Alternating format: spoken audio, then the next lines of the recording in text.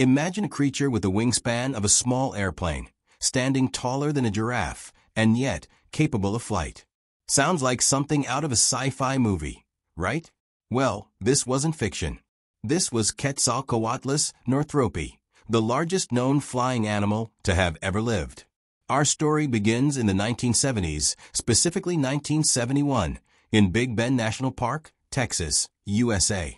It was here that geology student Douglas Lawson made an incredible discovery: a fossilized arm bone, unlike anything seen before.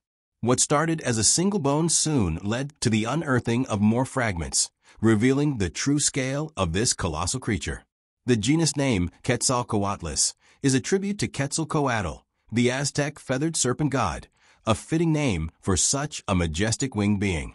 And the species name, Northropi, honors John Knutson Northrop, a pioneer in tailless aircraft design, an interesting nod to the creature's aerodynamic prowess. Let's talk about the mind-blowing statistics. Estimates for Quetzalcoatlus Northropi's wingspan range from a staggering 10 to 11 meters, or about 33 to 36 feet. To put that into perspective, that's roughly the size of an F-16 fighter jet.